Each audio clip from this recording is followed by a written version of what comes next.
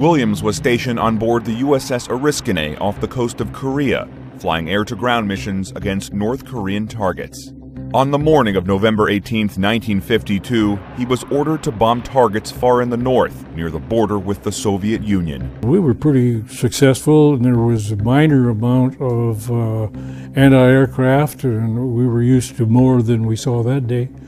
But on the other side of the river is the Soviet Union. They weren't expecting us, and in their surprise, they went to general quarters. They launched a lot of airplanes. There was a lot of radio chatter. By this time, the weather had taken a turn, with a blizzard rolling in with heavy winds.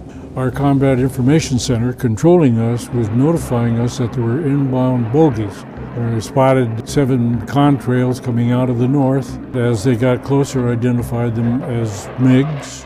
And as they passed over me, they reversed course and headed back